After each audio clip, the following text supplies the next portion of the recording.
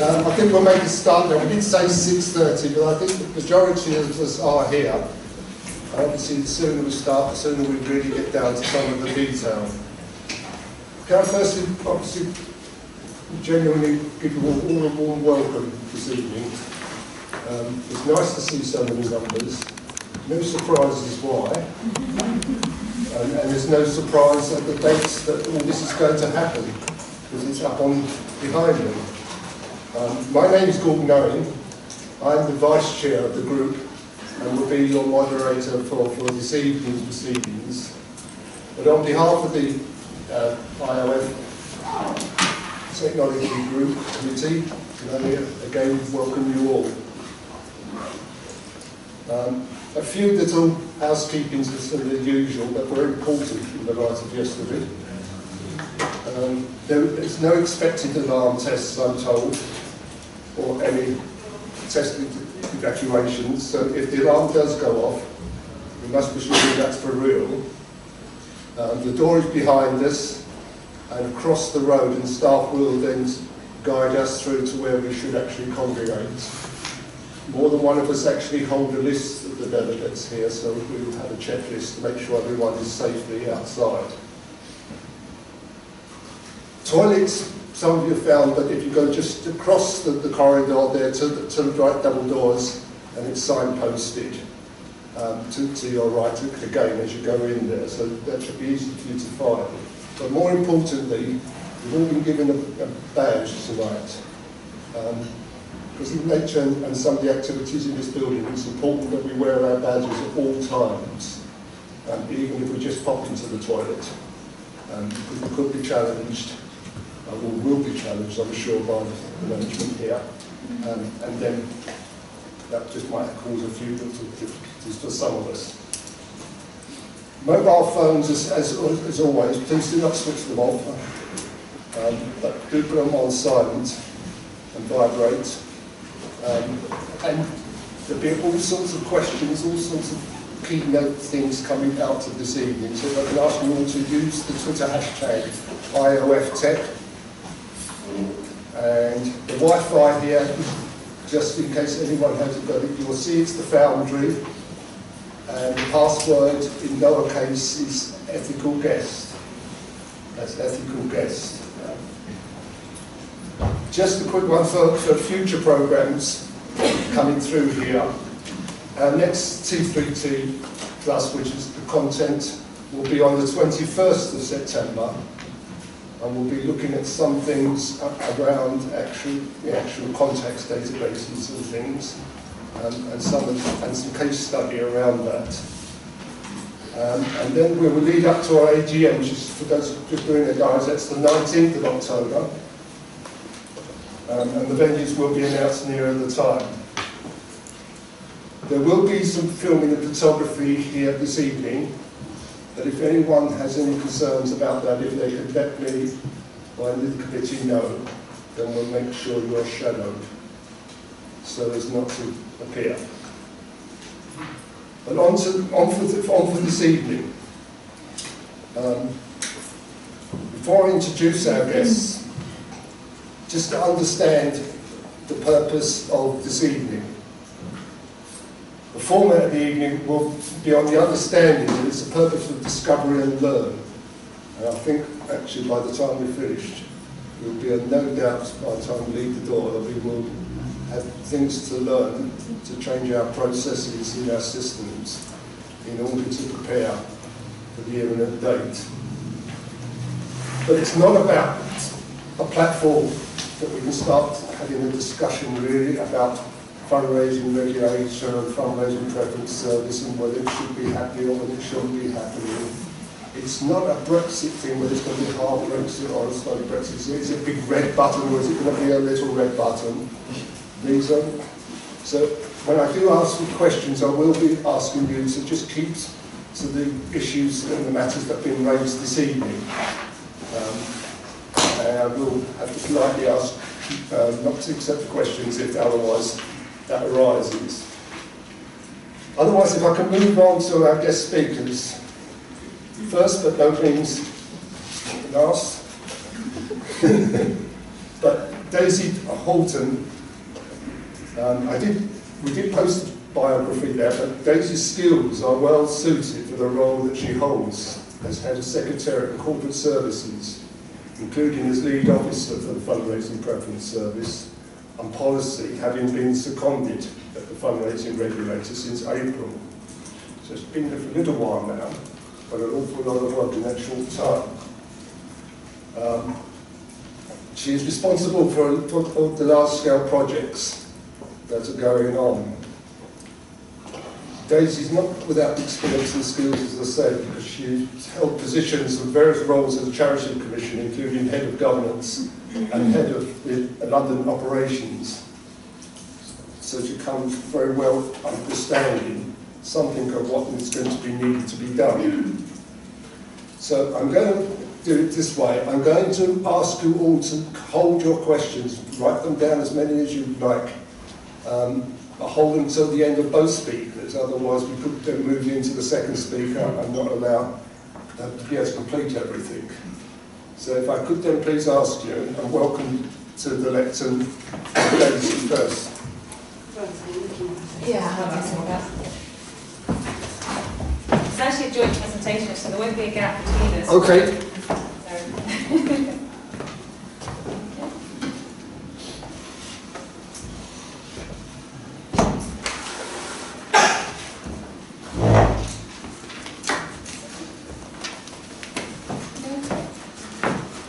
So thank you all very much for coming this evening. My name is Daisy Houghton, and as Gordon said, I work for the Charity Commission, and I've been on secondment to the Fundraising Regulator for just over a year. My background is in operations and in governance, but I have managed a few tech projects in the past. Many of those projects have been internally facing, and I've done a few that maybe are sector facing, but I've never done anything for the general public before, so this is the first time I've done a project like that. And I'm absolutely not a techie, and that's my way of saying very early on that if you've got super techie questions, then Nikki is going to answer one of those super techie questions, because I can't do that. So I'm going to, this is the outline of what we're going to talk about, so I'm just going to talk for a few minutes to start with about Fundraising Regulator generally, and then we're going to go into the public screens, and then the charity screens, and then Nikki's got a few sum up slides about some of the work that she's been doing, the more technical aspects. So to kick off with, so the Fundraising Regulator was launched last July. Since then, we've taken over responsibility for the Code of Fundraising Practice. We've just closed a consultation on the code. We had 225 responses to that consultation that are currently being considered. The board in July are going to look at any changes to be made as a result of that consultation. And we're working with the IoF on implementation dates for any of those changes. This is not, sorry.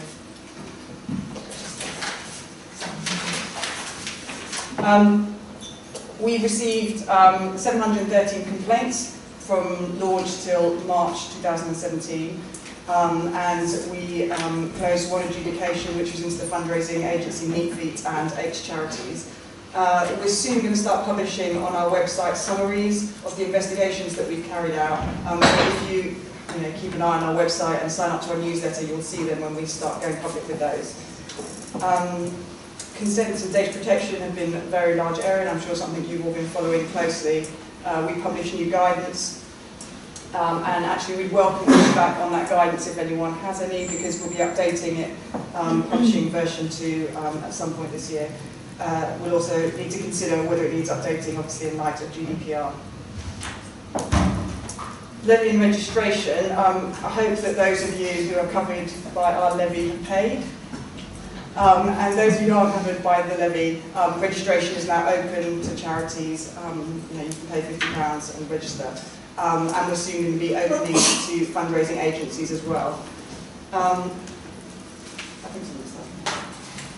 So I'm now going to really talk about FPS, but before I do, I've just got one slide which is especially for you, and that's because no one else is ever going to be interested in this apart from perhaps this audience. I don't even know if you're going to be interested in it.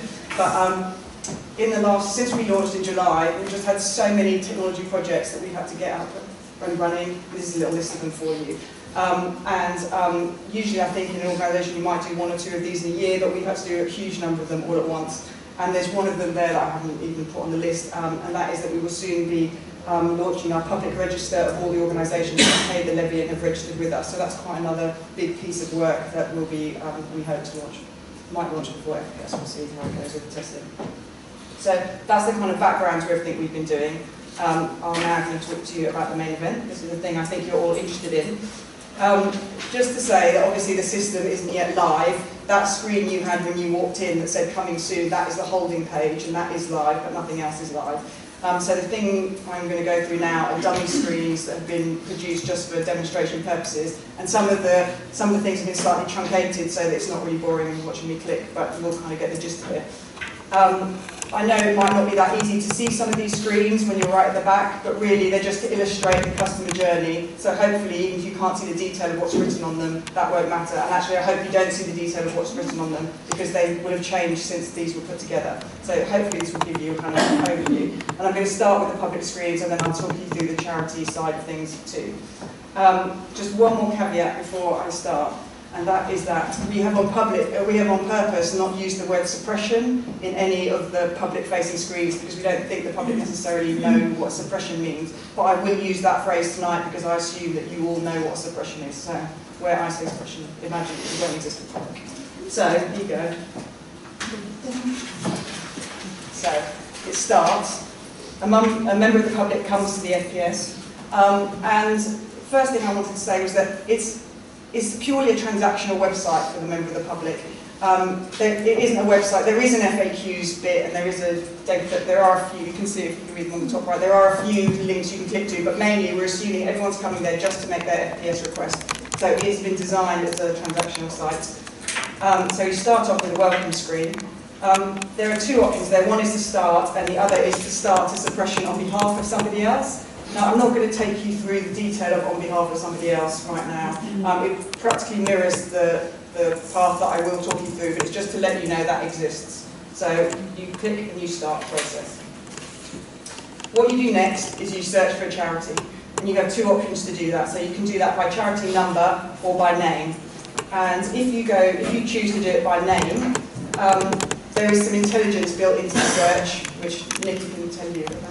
But basically, it means that what we've tried to do is charities that spend the most will be pushed higher up the list, and we've tried to deal with acronyms and things like that. And there is another thing that we have done that we think will help the public identify charities that I'll talk about when we get a bit further through the slides.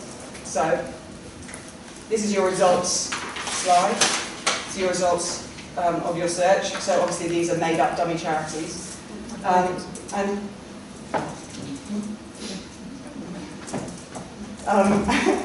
This you'll see, they've got logos in, and underneath the charity name there's a space where charities can add up to 200 characters to describe their charities. So when you get yourself set up on the portal, and I'll tell you all about how to do that in a minute, you have the option to add your logo and add this text. And the reason we've done that is because the research we did through the Have Your Say consultation, which many of you may have been involved in, said that the public found that logos were the easiest way of identifying the charities that they were looking for. So that's an option for you. So you find your charity, assume that these are the correct charities, you click on the charity, and then you get this pop-up box. And under this pop-up box, you can choose the channels that you wish to suppress. So you can choose to suppress either post, telephone, email, SMS, or you can choose all of them. So you do that, you click on your channels, and then you get this confirmation box. And you can either here choose to, if that's it, if it's just one charity you want to suppress, you say that's it, thank you very much, or you can click to add another charity. You can add up to 3 charities per request. So that's no bigger, no every charity unregistered, just up to 3. And if you want to suppress more than 3, you have to go back on and do the process again. So, assuming that someone's got the charity they want, they've chosen the channels that they want to suppress, and that's it, they then get to this screen where they need to submit their details. Now there's pop-ups here in that purple blob you can barely see on the top right, which give directions to the member of the public, saying basically that they need to try and fill this in as accurately as possible, because this is the information that charities are going to be using to match them on their databases. And we put quite a lot of effort into all of this advice for the public and explaining, there's something I mentioned said earlier on, which is we also tell the public when they're doing the search for charities where you can find a charity's registered charity number, because that is the best way of locating the charity that you want to support. In the bottom block, which you probably can't see at all, there's something which asks for your confirmation method. So you have to choose whether you want to have a confirmation method, which is by SMS or by email. So you do all that. You get this summary screen where you confirm that those are the details you've entered, that's the charity you want to suppress, those are the methods that you want to suppress, and you can edit any of those if you've made a mistake or something's wrong. You then click on a button that says confirm and send a confirmation code, and then a code is sent to you, either to your phone or to your email, whichever you ask for, and you have to submit that code like you do with online banking. You have to come back in and type that code in. If you've got any questions about that, then you get a confirmation screen which just says that your request has been processed and it gives you the details. And then a copy of that screen is also sent to the confirmation method you chose. So a URL will either go to your SMS or a copy will go to your email. And on this confirmation code is a reference number that you can use to re-access the system if you need to. And that's the end of the public process.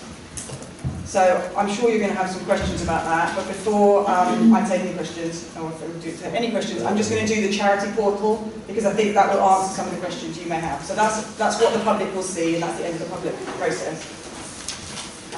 So, charity screens. So this, I think, really is the main event. I'm trailing myself. So just to say, this system, there are not many people who've seen this system. We have tested it with 10 charity testers covering the main database suppliers. And before I move on, are any of those testers here? No one's going to admit to being a tester, even if they are just okay. So just checking. And there is a slide. I'm not going to tell you right now how you're going to get onto the system. There's a slide at the end that tells you all what you need to do next to set yourself up. So I'm just going to show you how it all works. But just to say that all charities will be supported in using this side of the system by Syrenis. There's going to be guidance, there'll be webinars, there'll be videos, and there'll be a telephone helpline to help charities to do this. So, you go in. Oh, the other thing I was going to say is, again, I've slightly condensed these screens for you. So you go in, and the first thing you have to do is to sign up to some terms and conditions. And then that takes you to a setup wizard, and there's 3 steps to the setup wizard. So step 1, you set up your users on the system.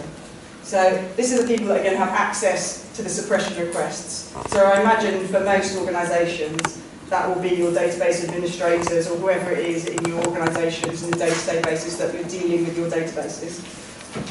You can have up to 3 active users at any one time. And it's up to you to keep them updated and to manage leavers and joiners for your organisation. So you set them, you maintain them. You can have more than 5, but only 3 can be active. So if people go on long holidays or whatever, you can cover that. So first of all, you set up your users. Then the next thing you do is you've got the option to add your logo and 200 words about your charity. So the 200 words, they sort of explain what you do. There might be some organisations, obviously I work for a charity commission, so I'm aware of the complexity of some charities. So you might want to say, this is a linked charity, or this is the main national charity, or whatever it is. It's up to you what text you want to put in that box to help the public to identify you. You can update that any time, so if you get a new logo, you can put that in, you can change the text to whatever you want. You're in control of all of that. And then the third step of the wizard is that you set up how you'd like to be notified, how often you'd like to be notified about suppressions. So you'll get an email informing you that a suppression request has come in against your charity, and you can choose whether you get that notification immediately, daily, or weekly. And you can select different ones for different users of the system. So there might be some people who really want to know straight away, or there might be people who can handle just having it every week. So what happens if someone lodges a suppression request against your charity is that you will be emailed to say there's something there waiting for you on the portal, and you need to access the portal to go in and pick it up.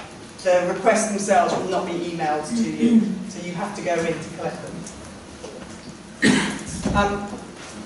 There is an option to add an automated SFTP delivery of your requests. But just saying the letters SFTP has taken me to the edge of my knowledge and understanding on that topic. And so there's the lady who will explain anything more you want to know about SFTP. So that's the end of the wizard.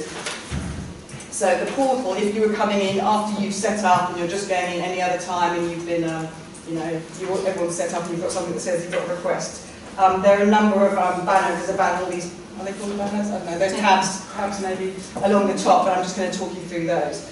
So if you log in any other time, this is what you come to first. So this is a list of your requests, so the suppression requests that have been made against your charity. You can come in and check this at any time. You don't have to wait for that email telling you. You can access the portal whenever you like. And you can filter it by date range, however there's you can put in whatever range you like and filter them all. And you can download it at any time. So that's your main request screen. The next one is follow-up. So I'm just moving across those tabs at the top. So follow-ups are where people have put in a suppression request and then they've continued to hear from your charity. So using that code that the individual member of the public was sent at the end when they got their confirmation email, they can go back into the system with that code and they can say, I'm still getting communications from that charity even though I asked to suppress them. And if 28 days have passed, it will fire a reminder to you. So a follow-up request will only come through if the individual has still had communications from you after 28 days. And there is text on the public-facing side that says it may take some charities longer, particularly if it's a postal appeal, but 28 days is the kind of minimum that we expect charities to be actioning the request. So if a follow-up comes through, it comes up to a separate place, and that's basically to say to you all, this is a bit more important because they've tried to do this once already, and this is the second time they've come into the system to do it. So that's follow-up requests. We then have a screen which just shows you the history of all your exports. So if a manager wanted to go in and see how often people have been downloading or what you've done when, there's some management information there. And this is all just for your management information benefit. It's just so that you know what's been going on with the portal. There's then, sorry, I'm slightly whizzing through because there's then a tab which is a help function, and you can put, you can write in your help question, and someone from Syrenis will get back and help you. And there's also a reports function too, but I haven't got a visual reports function because it wasn't ready. Yes. I'm done. Yeah, these are the slides. Okay, so a couple of things, just because so these were mock-up slides, and things have moved on slightly from that, is actually, as well as being able to put in the 200 characters about your charity, there's also a field for you to actually put the charity name in. Now, this is because a lot of you probably know your charity names are very different to what people know you as. So this basically creates a secondary name, so that when people are searching, they can either get you on your formal name or the name that most people know you as. And we assume that you know how most people actually will search for you and find you.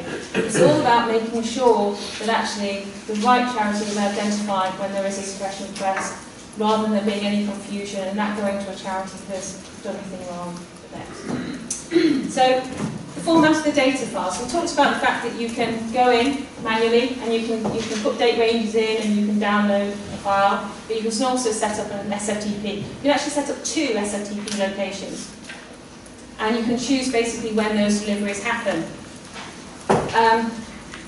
There's subtly different formats between the SFTP files that are delivered to you and the files that are given to you when you manually go in to download. And I should point out, in that log where you saw all of the downloads, you're able to access every single file that's ever been taken from the system. So any file that's been delivered by SFTP to you or that you've downloaded, there is actually a copy of it there, so you can go and get it at a later date.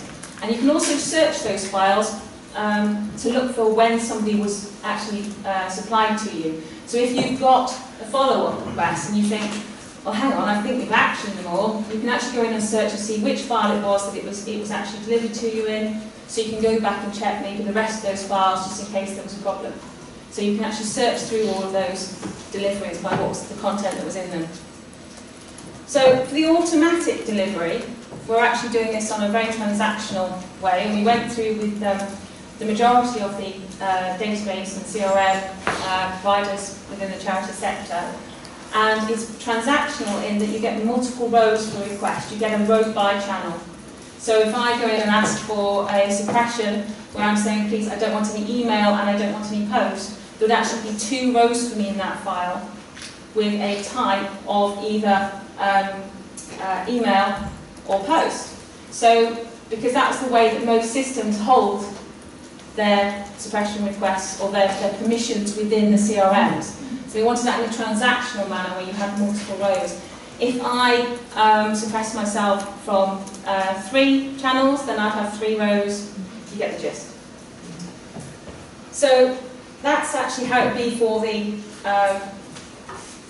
the automated file. And if you do want a copy of actually a sample file, then I'm going to be showing you an email address in a little while, and if you actually contact that email address and request a copy of a sample file, we'll give you a sample file of what an automated file would look like that will be delivered to your SFTP. For the manual files, I said they were subtly a little bit different. Well, the point is, for a manual file that you're downloading, and this is very much targeted most probably towards the smaller charities who aren't going to have the automated feature set up and picking up files. We've actually had it so that all of the channels that people request to be suppressed on appear in one field. So you've got 1 row per person. So that's the difference. So rather than having multiple rows for each of my channels, you have 1 row. Because if you're manually looking at a file, you're manually downloading your spreadsheets, it's easier to understand that way. In every file, you're going to have the reference code, which is the FPS reference code, which is, if anybody has a query, that will be the code that everything relates to. Everything gets tied back to that unique code. System security. This is just for the techies in the room, to give you a little bit of what we're doing. We're starting off on TLS 1, going to 1.2 later on in the year, hopefully. It's all to do with supporting the most number of browsers and connectivity. A point about the data. The data is stored currently in the UK and Ireland. And the terms and conditions about this data, and when somebody gives you this data suppression, means it can't be exported outside of the EU. So we can't allow, for example, SFTP sites to be set up. They're actually, and we ask you to confirm this, they're outside of the EU. So you cannot transfer these personal details outside the EU without their permission.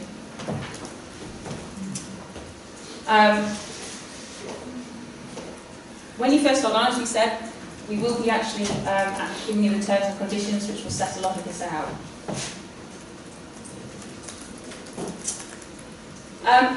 The charity users, the way that you'll be able to log in, there's 2-factor authentication on that, so you will actually be going in and you'll get a little code emailed to you to put in. And we do actually allow you to set your own password. Can I request that people are sensible about this, because it doesn't matter what algorithm I put onto a password field about trying to make it alphanumeric and all the rest of it. Try and avoid obvious passwords.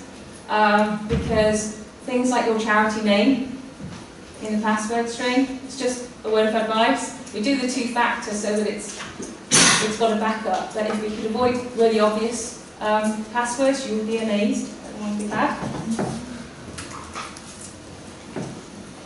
The system will be available 24/7 apart from one 10-minute interval, which is very early on a Monday morning where we do an entire network backup. So we're down for about 10 minutes while that entire backup is taking place. If you do have any issues or questions, or you want that sample of that automated file, then the email address that you need to use is support@syrenis.com, and somebody will get straight back to you, send you a link to the file. Also, if you want to come on board before you get a request, so I should point out that although we're actively with the larger charities trying to get you on board, get your details in, if you want to come on board earlier, before you get a request and go through, so you can put your details and your logo and your correct charity name, more than welcome. Again, if you email this email address, we'll send you a link to where you need to go to be able to do it. And it's basically a form process which we have to get authentication from your individual charities. The next slide actually illustrates that. There you go, yeah. So basically, for charities who spend over £100,000 a year on fundraising, so those that are covered by a levy, who have paid the levy, those charities have been contacted already. You should have had an email to your CEO on whenever they were, on the 8th of May and the 8th of June. And if you haven't had one, then get in touch with us and we'll make sure that is fixed. For all other charities, we will contact you only when you have a suppression. So the assumption is that the vast majority of smaller charities will never need to be set up on the FPS because they won't get a suppression lodged against them. So that's, in that case, if a suppression is made and you haven't already been set up on the system and you haven't proactively contacted Syrenis to get yourself set up on the system, an email will go to the contact that is on the Charity Commission database, and that will say you now have had a suppression request, maybe you need to go and get yourself set up on the portal. So the next slide just says questions, so if you like, we could just leave that one there because that one's got more things for you to do on. And that's the end.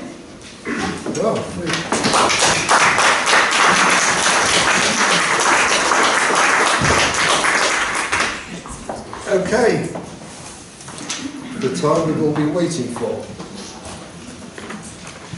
The questions is, I think there's some clarity now as to how it will work. We know when it's going to work. Time will tell what the teething problems will be, as with any new system, but I'll take some questions as we're going along. Could I ask you please, because there's an exciting mix and match of audience today, so if we could just identify ourselves by name and organisation, that would just be helpful. So, yeah, Hi, Carolyn from East Anglia Air Ambulance. We know what we can do, we know what the public can do. When are they going to be told they can do it? What's the launch to the public going to involve? Is it going to have the Daily Mail saying, look what we've done for you?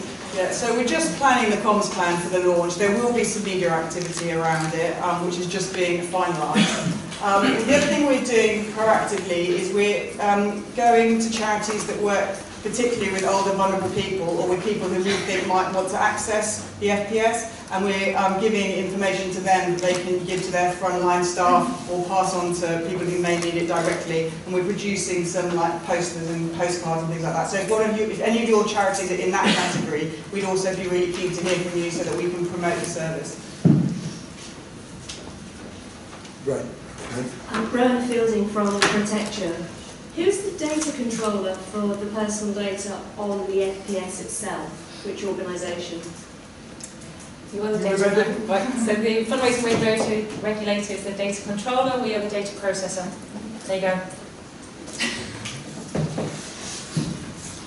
So, If we, Geth and James from the MS Society, if we fail to match records that we receive through from the FPS to our database, is there going to be guidance on what we're expected to do with that? Do we need to add it to the database? Do we need to notify that person that we're now processing their information? Okay, so there is some guidance on this, but only kind of very summary guidance. So if the person is absolutely not on your database, then you should add them as a suppression to your database. If there is a match, or a partial match, or some of it's there or some of it isn't, we're not giving explicit advice on, in which circumstances you should or shouldn't assume that it's a match. I mean, we're kind of assuming you do this already, and that you must have policies that you apply when someone makes a request and, whether or not they're exactly the right person. And so we're sort of asking for a common sense approach to whether or not it's a perfect match. But if they're not on there, then you should definitely add them as a suppression. Because it may be that people are just saying, it's not that you've caused me any trouble in the past, it's just that I'm kind of proactively deciding I don't want to hear from you. Amy Klein from Great Ormond Street. Is it possible to see the consent statements at the point of capture that you're using in order to qualify passing the data to us? You mean the terms and conditions? Yeah. Yeah, we could make the conditions available. Yeah, we can put them up somewhere. Yeah. So yeah, but for that, the question at the beginning there was asking whether the consent that's retained there could be made available in some way to charities so that they have that as their evidence as well. And the answer to that is that it's contained within the terms and conditions, but that can be made available for any charity on request. So they're currently being finalised. As soon as they're finalised, you can see the T's and C's and exactly how you're supposed to, what you're supposed to do then. I'm going to stand up because I don't want to be sending any hands that are done there. I can barely see some fingers from where I'm sitting down there, so I'm going to forgive you standing up there. But I'll start with the lady here. Kirsty Telford from St Andrews. Just had a question. I know we didn't see the mock-up screen for when you're registering on someone else's behalf, but if you could explain to us how much data is captured on the person putting the entry in, as well as the person they're trying to get suppressed. Because from an audit trail perspective, we'd want to obviously evidence how we found out they should be suppressed if anyone was So let me talk you through that strand. Did everyone hear the question? So if you're lodging a suppression on behalf of somebody else, you basically follow the same process. You find the charity, you choose the channels, and then when it gets to the contact information screen, there's an extra box which asks for information about you. So it asks who you are, it asks for your name, it asks for a relationship to the person that you're suppressing, and then it asks for a method to confirm so you can do the confirmation code bit, so you know your phone number or email. And then what happens at the very end of that process is that we send a hard copy letter, in addition to all of the other things I've described, we send a hard copy letter to the person who has been suppressed. So they have some evidence in case anyone's trying to do something that they're not happy with. So they get a hard copy letter to say, someone's made a suppression, it says actually, X person has made a suppression on your behalf, these are the charities they've tried to suppress, you know, if you're unhappy, do something. Contact us. Yeah, contact us. Right, I'll take one on the other side. Gentleman at the back there. The second, just want to follow up with the gentleman that asked the question earlier about the data processing. Because you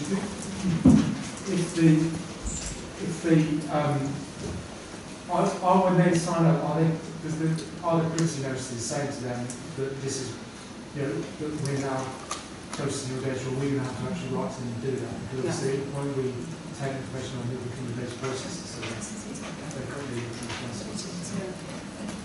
the No, it's okay. So basically, as part of the process within the T's and C's, explaining to basically when they're putting in their data, they're made aware of the fact that you're going to be using their data to make a suppression. That therefore you're going to have to process the data in order to actually apply that suppression. Yeah. So that's taken care of again within the T's and C's, where it's very clearly laid out for the general public exactly what's going to happen with their data. The fact that we're going to hold it, pass it to yourselves, you're going to need to process it in order to match. That data I mentioned, that information isn't in the T's and C's, it's in the explanation boxes when they're filling in their personal information. And there is no requirement, there should be no requirement for, we tried to design it so there's no requirement for charities to ever go back to the individual. I mean, that's kind of the whole point, is that you don't need to do that. And that they also, in their FAQs, we do give the very few examples when you might want to do that. For example, if there's a standing order or there's a gift day thing, whatever. But basically, the assumption is that you shouldn't need to go back to the individual. And there is also a very good definition, isn't there, of what is fundraising activity and what is administration activity. So if somebody already has something like a direct debit set up, it does explain to the public that this obviously doesn't cover those administration. Stop the direct debit. Yeah. Right, lady, just halfway this. Kate with National Trust. So the 200 words that you talked about, where it's a descriptor, do we have the opportunity to use that for anything? For example, in our case, to say as passbook, along with the description, that this would, you actually just touched on it there, the fact that it would, they would actually suppress a range of marketing materials, and if they just want to suppress fundraising, call us a perfect call to service then to remind people we can do that way much more effectively than they'll be able to do via. Yeah, absolutely. So it's entirely up to you what you put in that box. I would say that some of the messaging to the public, we are saying to the public, not obviously on the poster, but where we've got a bit more space to explain things. We are saying that the easiest way to suppress a charity you no longer want to hear from is by going directly to the charity. But we do, we do set out some circumstances in which people might prefer to use the FPS, such as if there's multiples, or if they're embarrassed about going to a charity they've been a supporter of for a long time, or So we do say that it's preferable to go to the charity. Just a quick follow-up to that one. A colleague sent me through a screenshot of it before, and it said it was 200 characters rather than 200 words. It is, sorry. Sorry.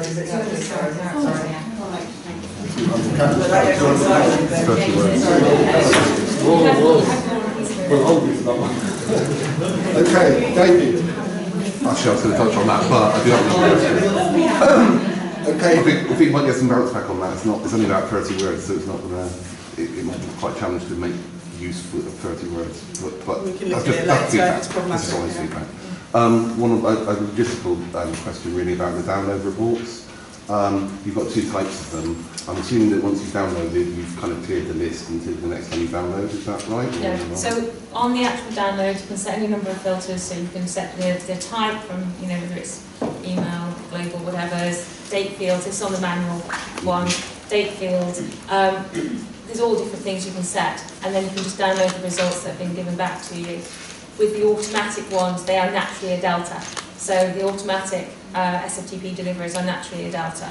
But with regards to the manual ones, you can go and get anything that you want, because you might want to go back historically. It's it's up to you. You put your filters in. So if you've done the manual one, it's not going to affect the delta. If you've got the delta as well, that's going to be the manual ones do not affect the deltas. If you set up SFTP, you're automatically going to get those deltas. And remember, there's two locations. So if you set up two locations, those deltas will go to the two locations. Because we're assuming with a large test, you're going to have data processors or a mailing house or somebody that you're going to want to send the file to as well as receive it yourself. Okay. I've got two there. My right hand is up first. Sorry, as it. And from St Mungo's. I mainly missed this, but can someone come and just sort of opt out of all charities? No, maximum of 3 per visit, and then they'd have to go back in and do another 3, and go back in and do another 3. So when I say go back in, it means they'd have to give all their personal details again. So at the moment, it's set at 3. That's a deal. Jeremy Jaley from ASI. I also probably missed this in the presentation. Is there something to prevent someone going on and trying to pretend to be someone else and opting out of something? Okay, so so basically that's one of the reasons why we obviously do the two-factor authentication. It's only email or SMS. There's a number of things that we do capture though besides that. Just the standard things about the fact that the request has been made. So that if there is anybody who is potentially being mischievous, you'll know about it. So we're doing certain. Know that because the charities are being. You're not going to be able to obviously go to every individual and validate them back through. You can't do that. But what you can do is if somebody's mischievous, they tend to be mischievous multiple times. So we do, as a system point of view, look for mischief if we're seeing lots and lots of activity from one location for multiple people. That obviously gets flagged up to us for us to actually have a look at. So there's a number of different caveats, but you can't actually physically go to every single person and validate who they are. I know it sounds like a pretty aggressive thing to point out, but say I was a competitor of an organisation that had a really big donor.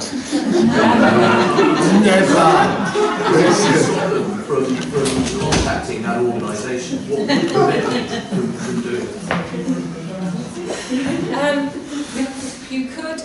You would have had to have had obviously some two-factor, whether it was an email or whatever. If it was found that there had been something that is essence and is fraudulent, you're going. That's a fraudulent activity, and given that we will be obviously capturing various things with each suppression request, activity logs, IP addresses, all the usual around it, then we'd have absolutely no problem with actually reporting that to the authorities.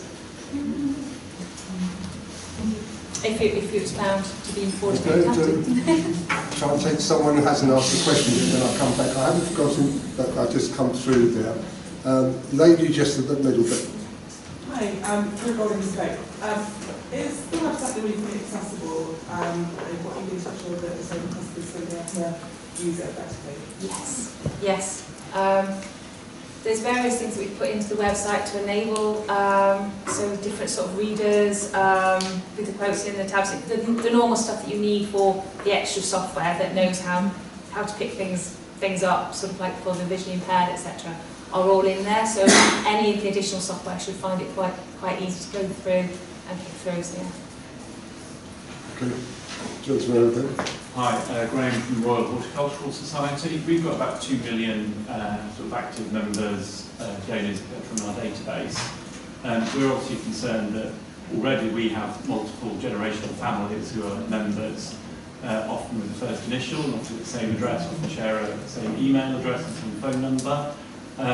How are we supposed to cope with that if one of the parties just puts an initial in, or Ben, something Will, something like that? Or we have got numerous people who do genuinely, father and son got the same names, they're both members.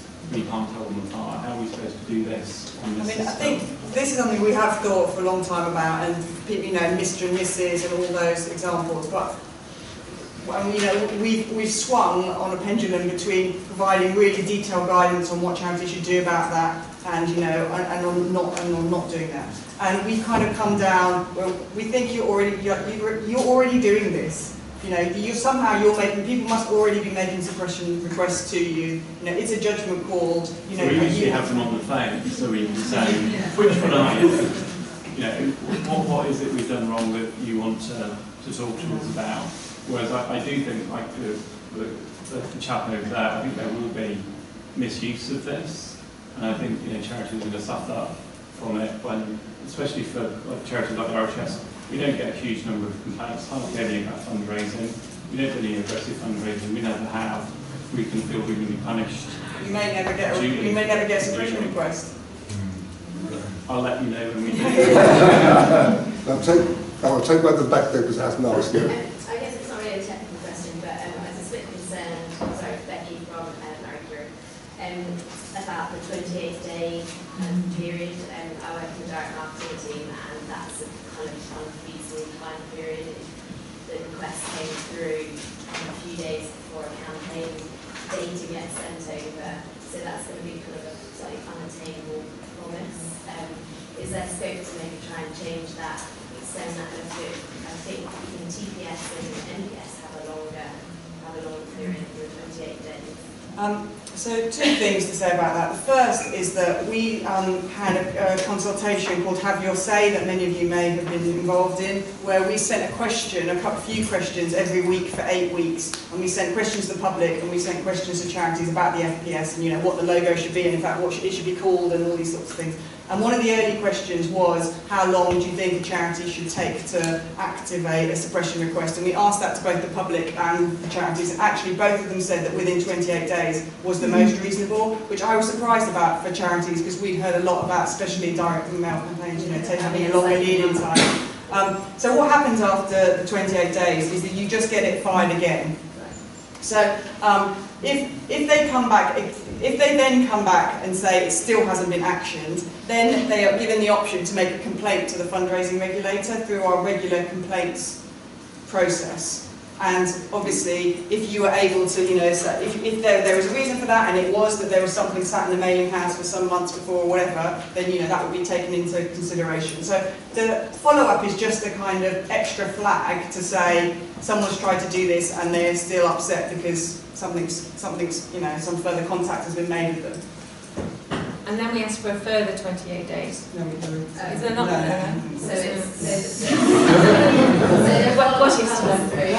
Watch this space. Yeah, so there's one follow-up, and then there's, if you're still not happy, you can make a complaint. Right, just before I got to some and the complaints are directed to the fundraising regulator rather than to the charity, because the assumption is they've gone to the FPS because they didn't want to go to the charity in the first place. So how long is that if you still want to make a complaint? If you want to make a complaint, it's forever, because as it could be. So if we get a notice at 28 days, or they get a notice, and then do we get the opportunity to say, well, there's a reason? Yeah, you would as you would with any of our complaints that we're handling. So the first thing we do is go to the charity and say, we've had this complaint, you know, have you got any reading? I don't know, I'm not in the complaints team, but I don't know what they say. Can you explain to us what happened or something? I guess it feels that that just might generate unnecessary trivial complaints, because I think that that will happen quite frequently, because that's one of the things that our support relations team get, like, I have to stop paying this, like, I asked people to express me, we've just received it, and that's the kind of frequent sort of complaint, and I think that's just going to trigger unnecessary ad unless we can extend that bit. It's very big consultant. Okay, just before, I know there's two St Mungers there, but there's a lady behind in the china in the green, or turquoise. There we go. Hi, I'm Helen. So TPS and MPS, we can get an external agency to screen our data against that list, and that's kind of a fail-safe in the 28 days state. Is there potential in the future for us to let an external agency access everybody that's ever requested FPS, if we have to give them a code or whatever so that they can access our charity's data on our behalf to screen against our existing list, again, to suppress out? So this is why there's two SFTP Yeah, I have like 20 different mailing houses, fulfillment housing, telephone agencies. Well, you like choose to many. do the distribution. So, Yeah. for example, the majority of SFTP software now allows you to have an automatic distribution for anything that gets delivered into a certain folder, that you may then decide to actually distribute it out. But it's a case of we have to know that, because we have a log to make sure we have actually delivered that file to that place, and obviously we have to make sure it's successful, which is why we're limited to 2, because at the end of the day we've got to support it and make sure that they're actually being delivered. And you know how often SFTP details change, and all of a sudden there's a firewall change and everything stops working. So we're naturally monitoring that all the time to make sure that they're actually getting to you. So I'd love you to be able to have hundreds of SFTP, but I can't support them all. Okay, just before there was a person with their hands up at the back. There's the lady there, yes. Oh, hi, Jean from Canada. So if someone signs up on this and we suppress them on our database, but then say they come back around with our website and then back in again, you've got two conflicting, or obviously the opt-in theoretically should supersede this. Yeah. As long as so just to be clear, there's no way for individual members of the public to opt back in through the FPS. The FPS is purely opt-out. If they want to opt... Is that forever? No. So if they want to opt back into your charity, they need to go to your charity directly, and you need to keep a record of that consent that you've got from the member of the public that post-states the FPS requests. And as long as you've got that and got that record, that's absolutely fine. But that's the only way that an FPS can be kind of overridden, is by directly going to the charity themselves. Okay, that's good. Okay, technical Oxfam. It allows members of the public to suppress for other people. How is this authenticated that they're allowed to do that? So there's an initial tick box, which I can't remember the exact wording on, but it says something. You know, Yeah, it's basically asking you for. It says that I have permission to act on their behalf, or authority or something. There's very careful wording that we've been given by some nice lawyers. And then there is that authentication that I described earlier, which means that the person, the on behalf of person, gets a hard copy of the letter that says the suppression has happened, so that they have some means of, overriding it. So expansion on, on Bo from Greenpeace. So expansion on the previous issue. So if someone opts out on FPS, then they come to our website and opt back in, and then they follow up. Can we get on the phone to talk to them and say, can we clear this up? Probably. Basically, that's to work through an example. I think basically the point is that if they, once you have evidence that they're happy for you to contact them, you can contact them. Well, I guess what I'm asking is the follow-up, does the follow-up then trump the opt-in? No, no, the follow-up won't trump it. What will trump it is what they've signed up to on your website. So if they've just put in their email address without an actual consent, a proper consent box and data privacy and whatever else you have to have there, then then you can't contact them. But if it does, if it's a genuine person saying, I'm really sorry I made a mistake, please don't drop me from your mailing list, then of course you can do that. Right, I'm going to get back to that. Forgive me, the two St Mungo's monopolised you there. Be really quick, sorry. So one is, are you clear in the promotion of this when you've got your comms plan around? You're saying this won't affect anything that's unaddressed? Yes. Because obviously our donors get a little bit confused. We've got a letter in the post from St Mungo's that's fully suppressed, but they've got a door drop or an Yeah, instant. so we have, so we do say, you know, obviously it's not going to stop door to door, it's not going to stop unaddressed, it's not going to stop, you know, street fundraising, it's not going to stop your direct debits. That is it in the content. And then just slightly on the sort of promotional side, it was, you know, obviously we've been slammed as charity sector in the press a huge amount. How much promotion are you going to do of how the take-up of unsubscribes has gone over the next year? Because as a charity sector, obviously it's great that people are being active and making choices and exercising control. I'm fully with that. But just in terms of it being another excuse for the charity sector to get slammed for the level of unsubscribes, when it's just someone taking positive action, I just wonder what your plans are around that, if you have them yet. Yeah, I was going to say the honest answer is that we're just putting together the comments for the launch, haven't thought about that. But you know, the fundraising regulator generally is on the side of charities. We're not there to slam you. We want to encourage public giving. So, you know, one of our aims would not be to say, you know, look at the millions of people who signed up, isn't it terrible? I mean, that would absolutely not be the angle that we'd be coming from. I think there will be some expectation that we are public. There will be some information just for transparency reasons given on the numbers of use, you know, who use it. Fine. If somebody goes on and they give all of their contact information, but they don't necessarily choose to suppress channels for which they've given contact information, will the organisation, will the charity be sent all of the contact information? Okay, so between 4%. So what I could have said this earlier. So you will only be asked to provide the information for the channels that you are asked to suppress. However, you will always be asked for your name and your postal address, because without that, we think there's no chance that you'll match somebody on the database. So if you only want to suppress email, you will just be asked for name, postal address, and email address. You won't be asked for the others.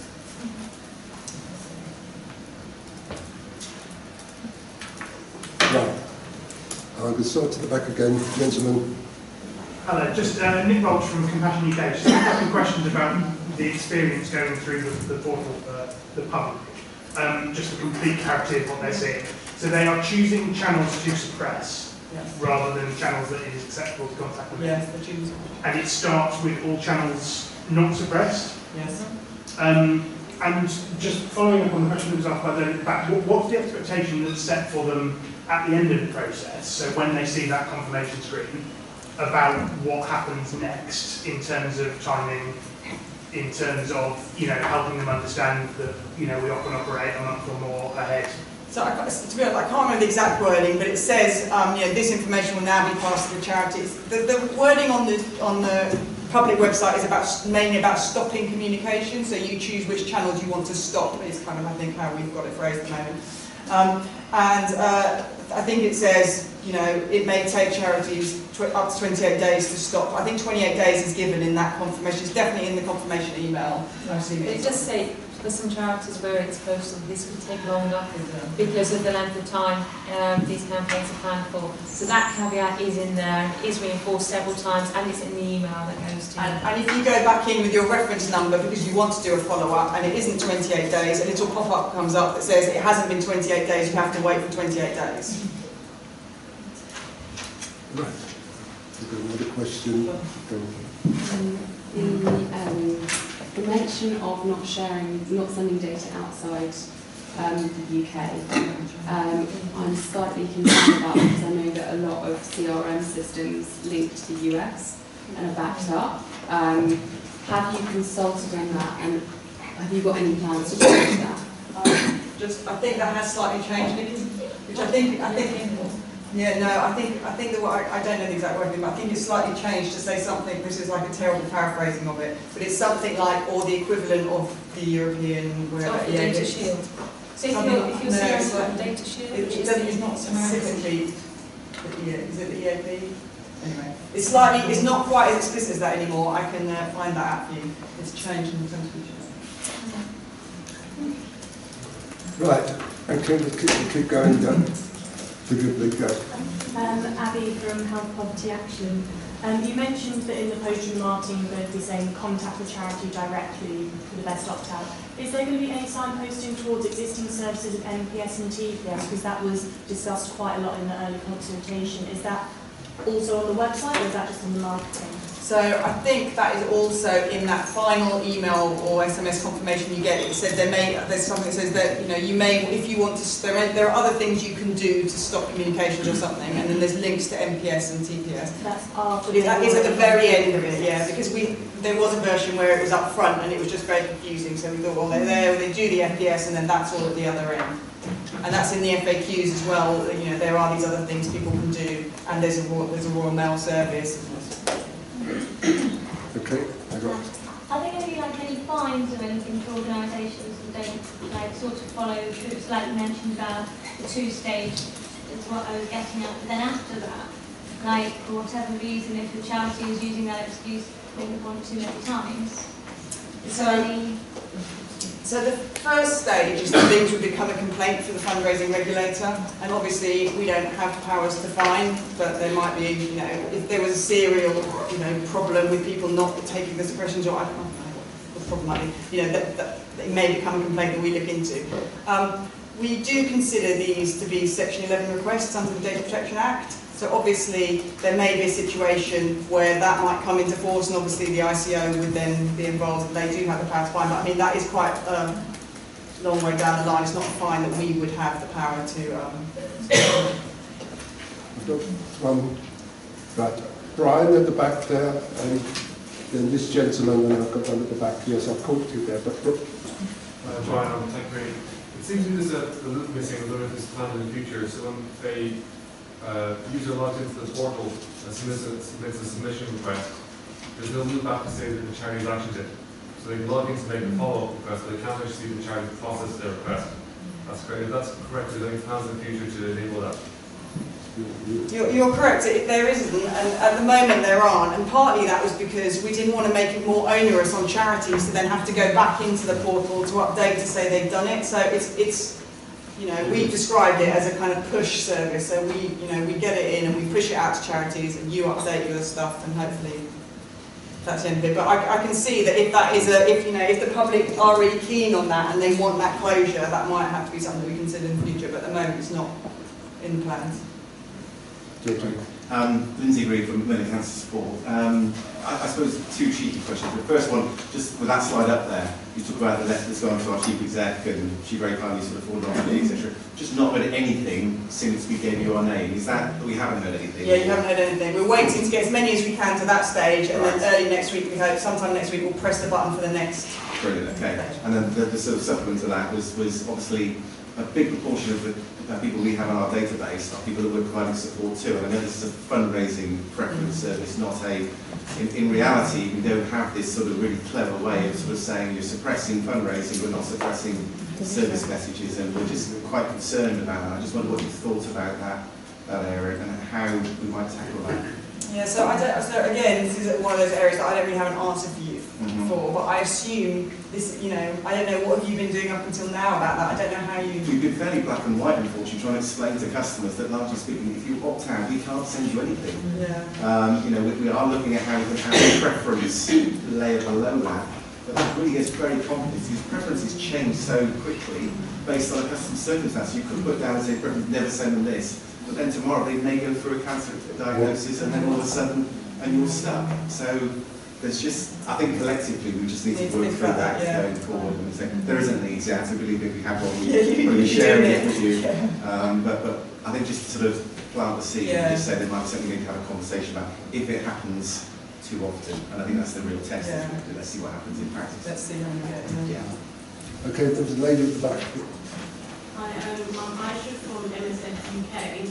I just wanted to know how the export files will be available on the system. Do you have like a data retention policy on the system? At the moment. Yeah, so all the data will be kept on the system for 2 years, and that was because that is as long as we think it could ever take for something to go through the system, have the 28 days, have some more days, go to our complaints team, our team do an investigation, do an adjudication, publish an adjudication. So 2 years is how long it will be available for. And that's obviously, that's made clear to members of the public in the privacy statement. Okay, I've got gentleman just the back there. Sorry, I've got a part on that. Is there a data suppression supplied in the part? Yes. Just wondering if you have, sorry, Alex, Amnesty International. Do you have any projections for how many people might be using this service in the first year? No, it's been really, no. And we've got no real projections of how many might use it, and similarly, we haven't talked about it today, but there is a telephone helpline for people who won't be able to use the web, and it's been really hard to work out with the contact centre who are doing that work for us how many calls to expect. It's just very, very difficult to predict. Two more. Just on a similar vein to follow that up and ask the question. Okay. It's really simple. Have you got any concept of what the dropout rate will be between somebody filling it in and not completing the authentication? No, but just Okay. Just in terms of the automatic downloads, if someone selects to opt out of all, it looked like that was going to come through as one line with a type of global. Would it not be easier to just create a line for each one? Yes, yes. Is that an option? Yes. It's tick box. Perfect. Tick box. There's a gentleman first at the back. And thank you. Sorry, there's another question about the automatic transmission. So I've understood that that is automatically pushed to an SFTP server that we provide. Yeah. What's the frequency that that's sent out with? You actually and get to do we get a null file if there's no requests, or do we just get nothing? So basically, you get to set up and say when you want it. So what day, write down what day you want it delivered on. What I should point out, do you remember you saw with the users was where there was you could have requests sent to you immediately, weekly, monthly. Even if you get no requests, we send a monthly email explaining that you've had none as a confirmation. So even if you've got none, we actually send that confirmation on the month to users to say there hasn't been any. So you're not, it's not that anything's gone awry. We generally not had any. Diane from Michael. Am I right in assuming that once the person is opted out, we're not able to write to them to let them know that we've actioned their request at all? So we don't ever have the opportunity to thank them for their support. And also, I'm just interested if we know that that person has left us a legacy, for example, they've left us a legacy, would that be an exception? So I am not an expert on data protection and consent, and I know there are circumstances in which the law does allow you to make contact with them for administrative purposes or whatever. I think the assumption is that people are coming onto the FPS because they really don't want to hear from you, and so we don't think that charities should need to contact the donor again to do that thank you or one last chance, or that's kind of the reason they're at the FPS. So. Right. Anything else now? I haven't been looking at my Facebook page or anything as I'm looking at the phone, but I'm just looking at texts and Twitters and messages here to try and differentiate between the questions we've already asked and some others there. But one of them has been, how's this all going to be paid for? Well, paying the cost? It's funded from the levy that funds the fundraising regulator. So those of you that have contributed to the levy or paid your registration fees, that's how we're paying for the fundraising preference service. So there's no charge to access the data. No one is going to be charged to go onto the portal and sign up. If you haven't paid your levy and you get lots of suppression requests, we might write to you again and say, you're getting lots of suppression requests and you haven't paid for this. But there's no charge otherwise for using the FPS. Right, I'll go back and let them know. Is there anything else? Because most of the questions there you've actually been covering, so that's an interesting one, despite all that. David? Sorry, a bit tacky. we talked about people maybe fraudulently going on there and pretending to have permission and stuff like that. I'm looking at the two-stage process you're going with there, and it might be that I'm not techie enough actually, but I'm wondering whether that's appropriately secure from things like robots. Yeah, don't worry. I'm well aware of people picking up the yellow pages or rather phone directories and trying to automate going through, which is why we have the caveats for looking for basically lots of what we would consider to be unusual activity. So we have unusual, if we spot unusual activity. You've got a load from the same IP address. Yeah, all that, not just that same ranges, you know, basically we've got alarm bells going off and things like that. Because essentially it's a sort of a, we can find it once it's happening, we're not necessarily stopping it happening. It's not necessarily that you're going to have anybody malicious, it could just be you have somebody mischievous who thinks that, you know, going through the telephone directory and deciding to go through FPS and unsubscribe somebody would be something funny to do. So, yes, we do look for that sort of I only ask because we use, for example, we use capture on ours where you actually have to eyeball the screen and there has to be a human being to actually do it. Whereas robots, if you've got an email being sent, you can get robots that are clever enough. No, we look for the activity. But it was very much a balancing act of having accessibility. So the problem with those captures is that often it takes you several goes, and I'm sure everybody's been frustrated with them when you're going through. So it was about accessibility as much as it was the security and validation. So I'm guessing if one charity all of a sudden gets a lot of messages, that the charity will have the opportunity to come back to you and say, can you investigate this please, because this feels like something malicious. Right, thank you. Yeah, we look at if there's excessive activity, we'd definitely list it. Okay, thank you. One at the back. Okay, Brian. Yeah, just a question about, if you talk about the future, once this goes live, is there a schedule for reviews or any roadmap for future changes to the service? Well, that was the other question. There will be, when we come live, a schedule for reviews. We don't, obviously, there's so many unknowns in this, particularly around what the usage is going to be for this and the contact centre, that I think we'll learn some lessons fairly quickly. And so, there, if, you know, we will know within, I imagine, the first 3 months, probably sooner. The call centre seem to deal with things in like days, don't they? But we'll know fairly quickly if there's changes we need to make, or, you know, anything that the volume has kind of grown up for us. So I think there might be an initial kind of, you know, stock take, and then there'll be some more planned, structured, you know, 360. Okay. We want to do soon. We've got the store hand, please.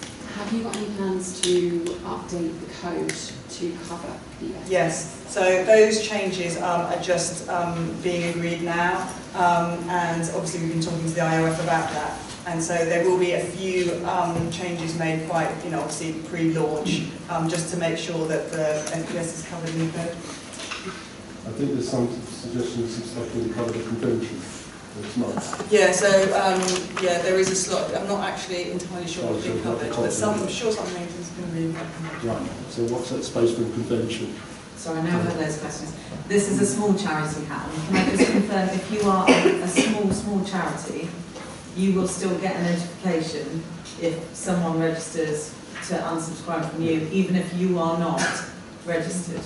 Absolutely. So you, at that point, you register, and at that point you pay the 50. You don't pay. You don't have to pay. You don't. So small charities will still find out. Yeah, so small charities, the message to small charities is they don't have to do anything until a suppression is registered against them. So it's no action until something comes through that says, you know, you've had a suppression request, go and, you know, get yourself on the system. And then just because I was asking about being flamed about how many people sign up, just from a perspective of being a charity that can benefit from how this is going, is there going to be any benchmarking figures on unsubscribes that are available to the charities that do the levy? Is there going to be any sort of, wow, we've got barely any unsubscribes compared to lovely prices and lovely shelter. But, I'm not too sure you should take the regulator for that. They won't mind me asking. I think we'd have to think about that really carefully. It's not the plan or intention at the moment to do benchmarking, but you know, we'll see.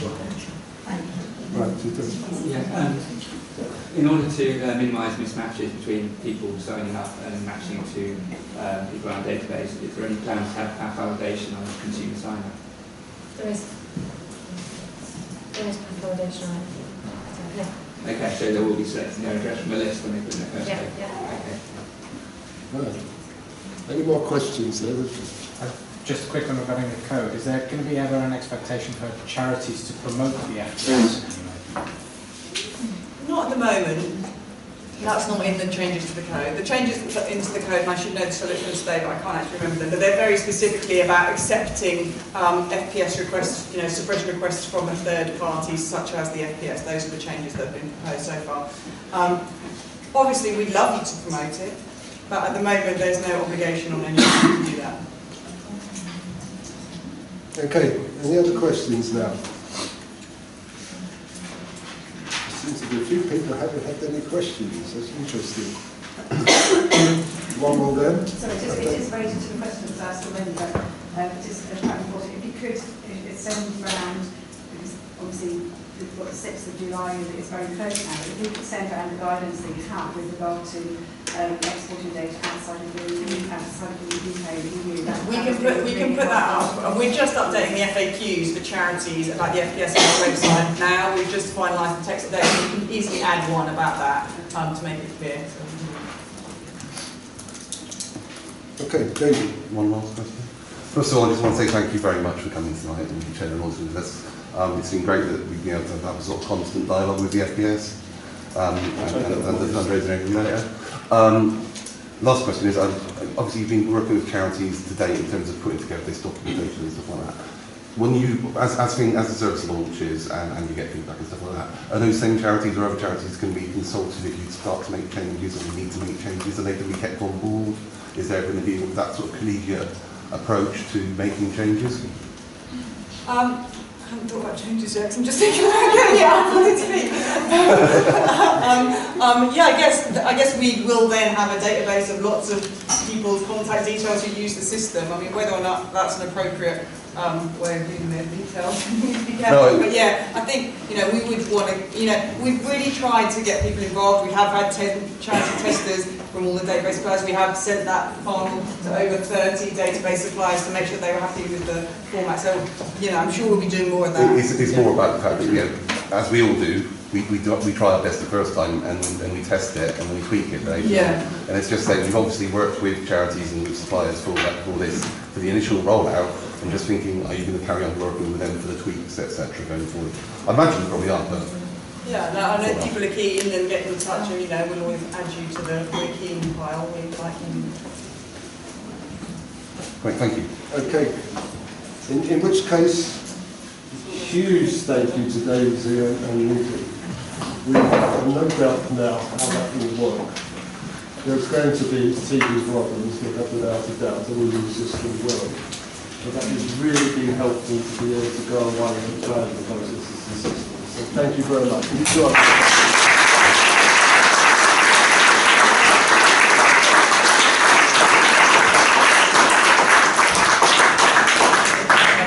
Okay, that just leaves me with two.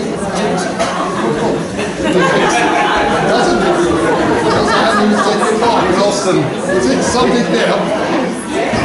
Okay, well, just two quick ones. I'll take short. Just for those people who aren't members, this is an ideal opportunity to be able to influence occasions like this. And there is a 20% discount today between July on 19th of June and put the discount code group, you'll get that discount. For those of us that want to continue networking and bouncing any of these ideas, we should be going round the corner to the Beehive, which is on the corner of Durham Street and Harley Road, to be able to discuss these things a bit more and form a network. Thank you so much.